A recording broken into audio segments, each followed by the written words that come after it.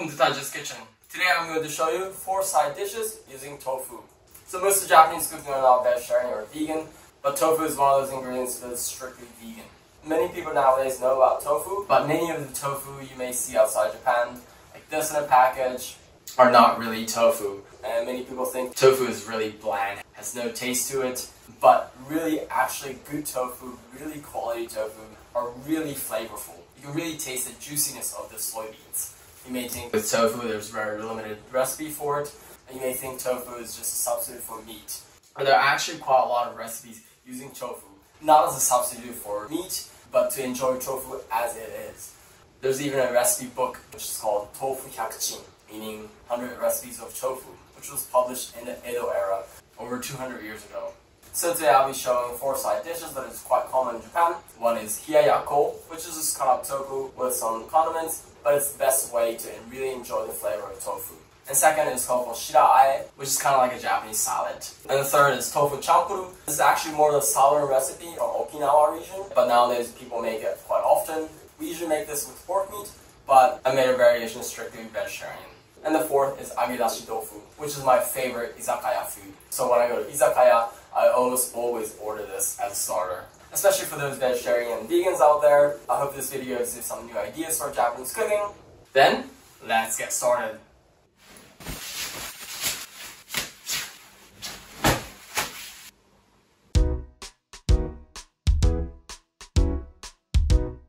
Here are the ingredients for 4 types of side dishes using tofu.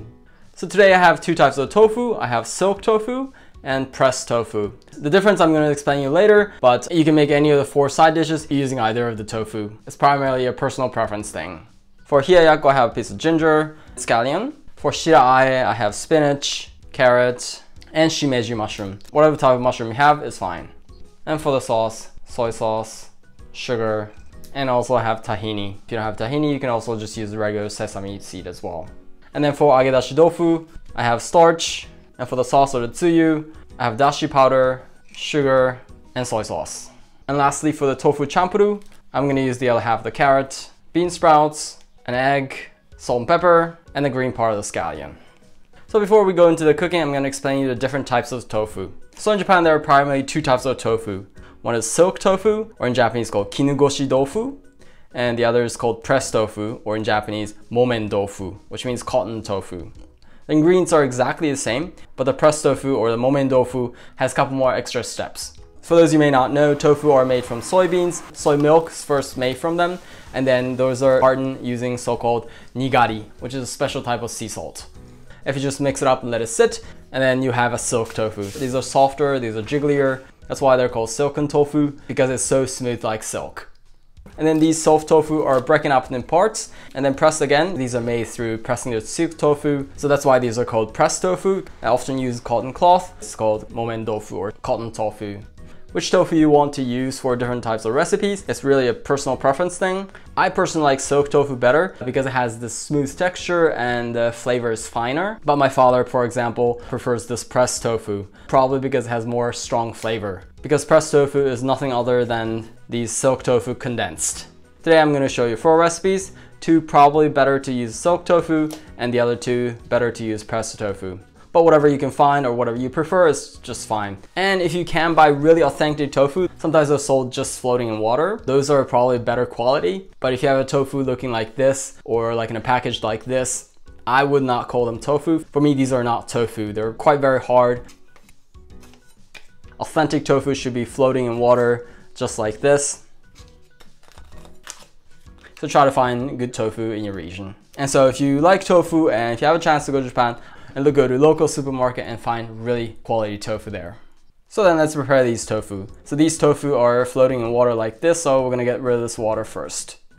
And then we're going to take it out.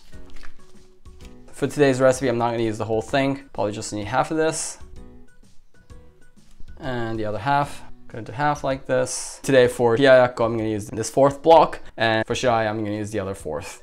So if you have a little bit leftover tofu like this, you don't want to save it just in a package like this, because tofu goes bad pretty easily coming in contact with air.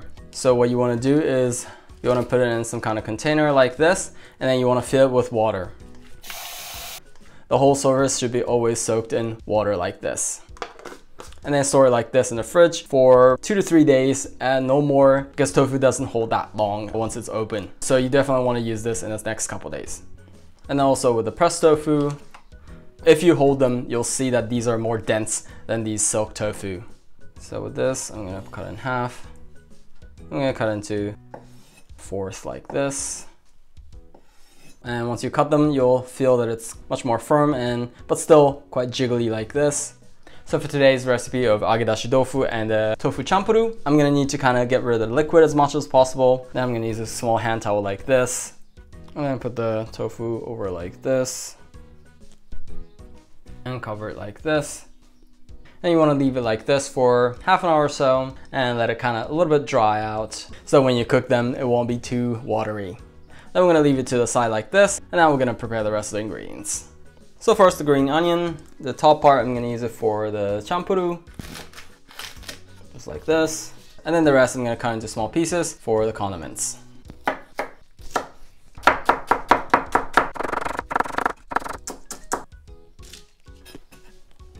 Next, we're going to prepare the shimeji. Well, there's not really a preparation, so I'm not going to eat the whole thing today. Just like a third or so.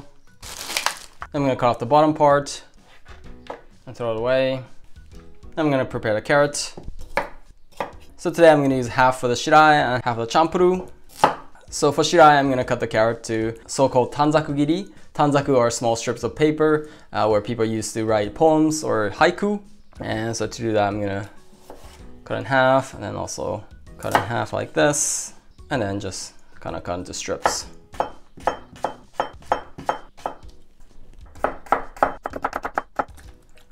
And the top part also for tanzakuri, but a little bit bigger.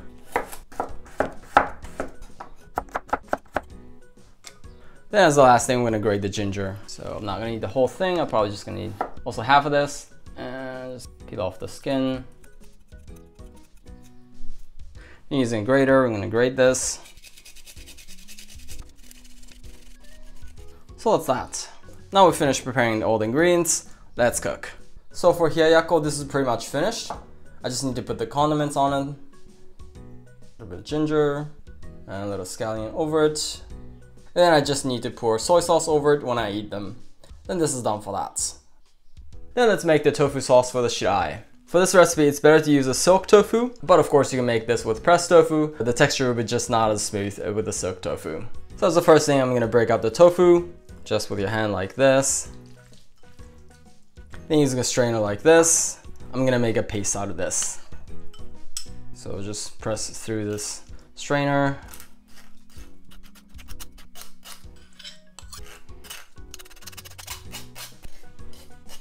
Then this 1 teaspoon of sugar.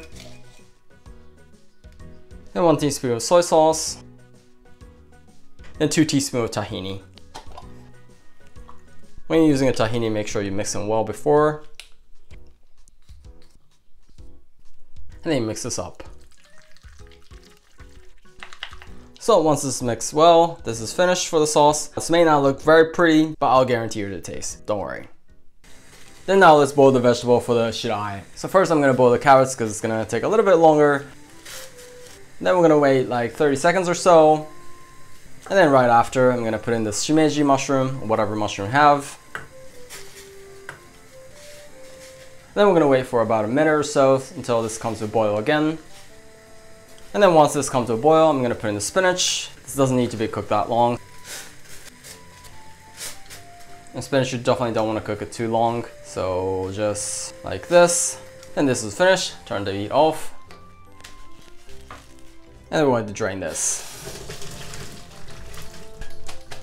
If you keep it like this is gonna be overcooked. So I'm gonna try to put it on top of a plate or whatever.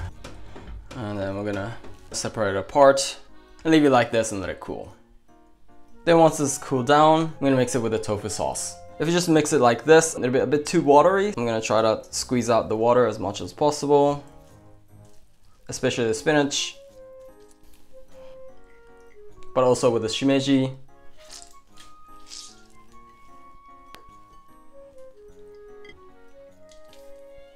Then we'll just need to mix these two together. Then once it's got mixed, this is finished. Then let's put it on a plate.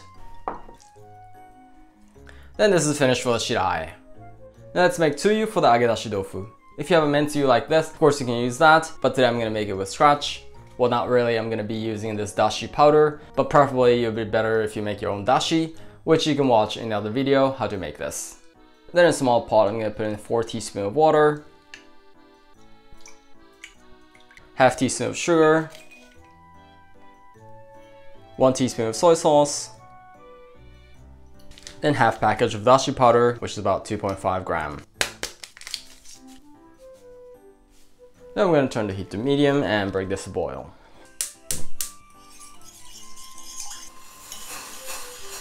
Then once this comes to a boil, this is finished. I'm going to turn the heat off. And then put this to the side and let it cool off. And then this is finished. Now let's make the Tofu-Champloo. So this has been sitting for half an hour or so. The tofu has been a little bit dried up a little bit. For this recipe, I'm going to use half of this. Then with these, I'm going to make the champuru. So with the egg, I'm going to beat it first. Just very lightly. Then let's cook this. So using a frying pan, then I'm going to turn the heat to medium and heat this up. And once it's been heated, I'm going to put in some frying oil, just about 1 or 2 teaspoons. And here I'm going to first put in the tofu. And here you can just kind of break it up like this, however you want it. I'm going to first fry the tofu. I'm going to kind of flip it around. And once the tofu has been fried a little bit, I'm going to put in the carrots. And then once also the carrot has been a little bit cooked, I'm going to put in the bean sprouts. And lastly, the green part of scallion. Then we're going to put in here a bit of salt, just about a pinch. About 4 teaspoons or so. And also a little bit of black pepper.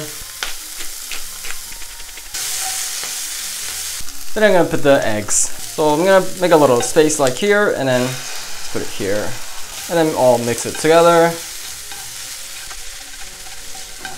And at the very end, I'm going to put in a little bit of soy sauce. Just about a teaspoon or so. Oh, this roasted flavor of soy sauce is so good. Okay, this is finished. I'm gonna put it on a plate. Then this is finished for the Tofu-Champloo.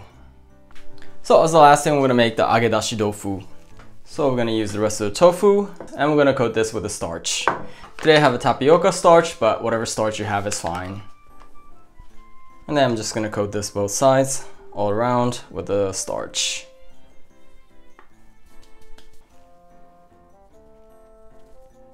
Okay, then this is finished.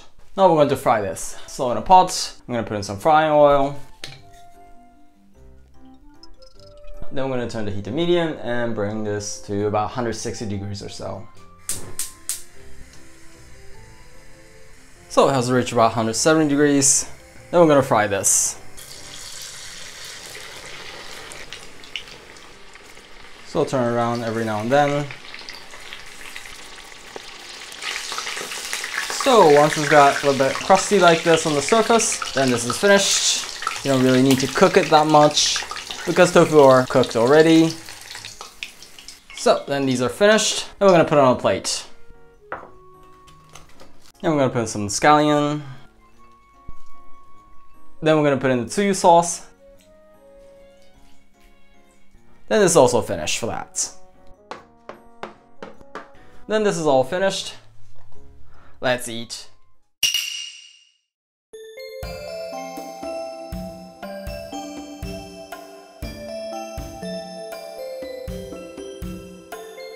Oh, they all look so great. Now let's eat. Itadakimasu. Okay, let's start with the Agedashi-Tofu while it's still warm. Itadakimasu. This coating is partially crunchy, partially soft, gooey. Really, really good. Matches this sauce so good. And then this champuru. Itadakimasu.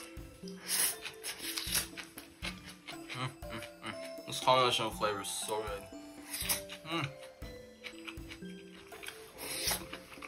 And then the Shiraae.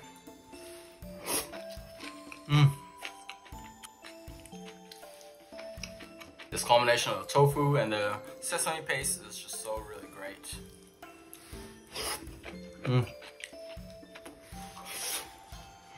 And the Hiyayakko, this is not complete unless you put in soy sauce. Just like that. Itadakimasu. A little bit of soy sauce and the spiciness of the ginger just actually brings out the sweetness of the tofu. It's just really great. By the way, this Agedashi-Tofu is also really great with some chili on them. So I'm gonna put some chili. Itadakimasu. Oh, so good.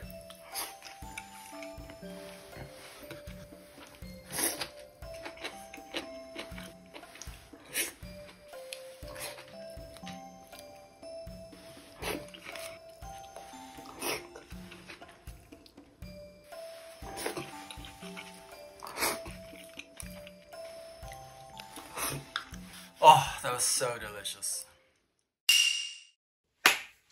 Gochousousama. Oh, that was so delicious. So as you saw, making these tofu dishes are not very difficult at all. Each of them takes no more than like 20 minutes or so. Especially Hiyayakko takes no more than 5 minutes to make. But for that you need a quality tofu. So I'll suggest start looking for quality tofu. And for the Hiyayakko, this is more of a summer dish. So there's also a very similar variation of this for when it's cold in winter, which is called yudofu, meaning warm water tofu. Where you have, instead of cold tofu, where you warm up the tofu with water in pot, just like this. And with Hiyayakko or yudofu, you can put different kind of vegetable on them. You can put them natto, you can put kimchi on them. You can be creative what you put on top of it. So I hope this video gave you some new ideas for your cooking, especially for the vegetarians out there. I hope you enjoyed the video, and if you did, I'd love it if you hit the like button for me so this video can be spread to more people. And if you're interested in seeing more of these videos, please subscribe. Otherwise, I look forward to seeing you in the next video. Bye.